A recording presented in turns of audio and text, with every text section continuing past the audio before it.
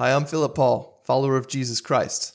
And God would have me shout FORE to the nation of Finland in the same way that a responsible golfer yells FORE at the top of their lungs if they see someone in harm's way. I will share with you the story, the lesson that God gave me about me shouting FORE. Finland, you have 4 years left. I will share with you a vision of an electronic box that was still working even though the batteries had been removed. I will discuss another vision of pipes drilling through and uprooting the bedrock of Finland. And then I will discuss how God has given me clarity that we are about 3.5 years out. Let me pray. If you have not seen my previous video, Finland, you have 4 years left, you need to watch that one first. Jesus, yours is the kingdom, the glory, and the power. I ask that Christ, you would speak through me, that I would speak by your Spirit. It is no longer I who live, but it is Christ who lives within me. You are our hope of glory. You are the good shepherd. We are your body. We do not get to just choose the life of comfort that we want to live. But God, we have been crucified with Christ. And so, Father, we follow you, the shepherd. Amen and amen. I was playing golf with an exceptionally talented golfer. We were on the 9th hole, and it was an elevated tee-off box. And he hit a ball, and I instinctively knew that I had to shout FORE at the top of my lungs because there was somebody far out there that was about to be hit by the ball. And thank God he listened to me and moved out the way because the ball would have hit him and caused damage.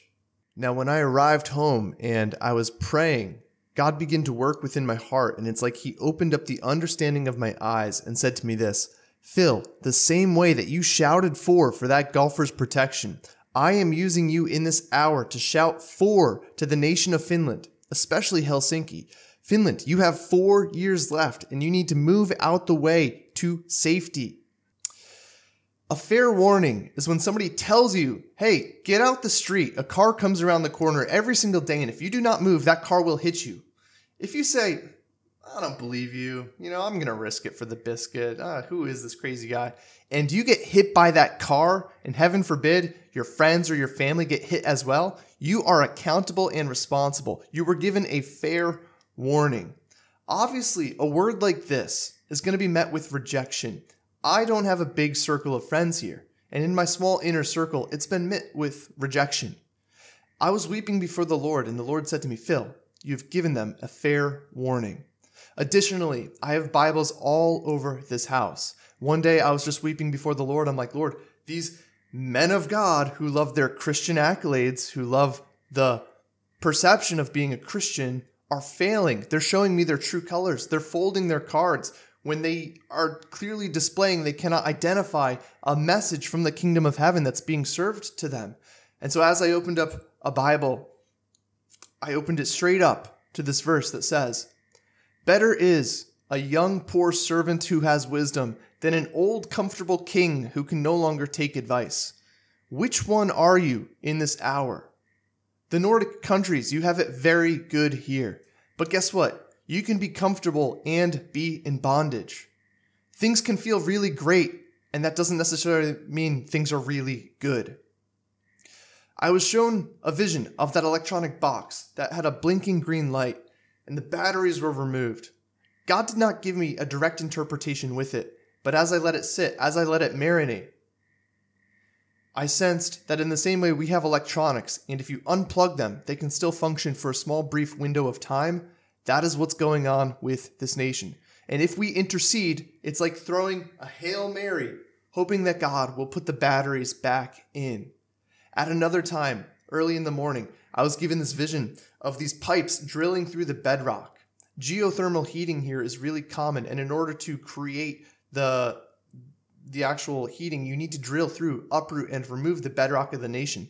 So I saw these metal cylinders all throughout the nation uprooting bedrock. And I said, Lord, what are you showing me? And the Holy Spirit gave me an interpretation along with the vision. He goes, the bedrock, the word of God is the bedrock to a nation. The bedrock is being removed, uproot by man-made systems all over this nation, especially for my generation. Interceding is asking God, please put the batteries back in the box. It's, God, I hear this now. My people who are called by my name, humble yourselves and pray and seek my face. Turn from your wicked ways.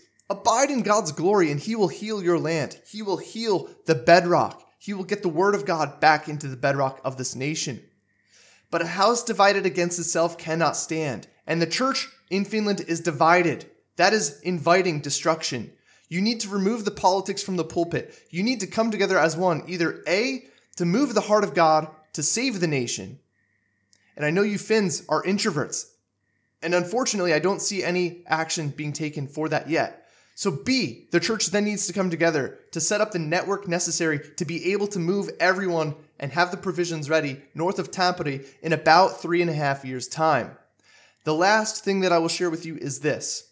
I sent out an email to almost every single church in Finland, all along the border of Finland and Russia, all the way up to the East Coast, saying, hey, my name is Philip Paul. I'm just sending this message out to be obedient. Please watch this video. I've sent it out to over 150 emails probably. And it took me until about 2 or 3 a.m. I went to sleep for a couple of hours, and then the Lord woke me up early in the morning with a vision. It was like a download, actually. Much of my YouTube channel has been about cryptocurrency because, well, number one, it's something that I'm very interested in. It's great technology that's finally finding its use case, but also because the Lord speaks to me a lot about it. And so I was shown this vision of a blockchain receiving confirmations. And so the Lord said to me, the church right now, the network is receiving its validations. In other words, people are praying. The intercessors are interceding. Those who have eyes to see, those who have ears to hear, those who care are actually doing their work right now and receiving their confirmations. So I am still patient. 3.5 years is enough time. But the church, you do have to step up to the plate.